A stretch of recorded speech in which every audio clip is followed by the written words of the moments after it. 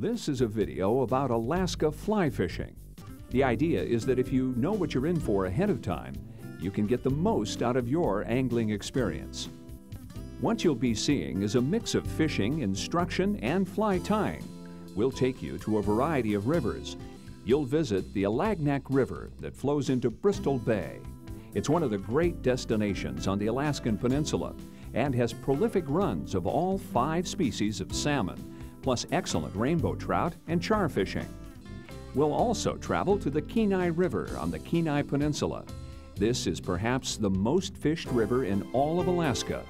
Here we learn how to intercept sockeye salmon with pro guide Fred Talene and take the time to make a cast or two for trout and char. For our last stop, we'll drop in over the glaciers of southeast Alaska and visit the Kikluk when silver salmon invade. You'll see how big streamers and topwater polywogs can do the trick. We'll deliver a couple of different lessons on casting and on fishing. You'll be instructed in the use of both sinking and floating fly lines for Alaskan salmon and trout. As for flies, we have an overview of what patterns are used for what species. We'll also let you in on 5 of Alaska's top producing creations.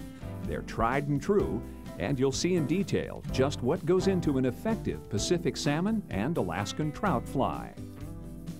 Several people will join us to help you get the drift of what Alaskan fly fishing is all about. Terry and Wendy Gunn of Lee's Ferry Anglers in Arizona will tell us a little about flies and a lot more about how to cast and fish them.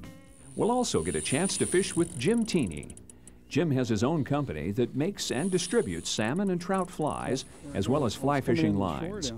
Enjoy the destinations, learn a little about the gear and techniques, and discover the flies that will help you make the most of the fly fishing experience that is Alaska. You gave me some pleasure, and I'm going to give it a shot.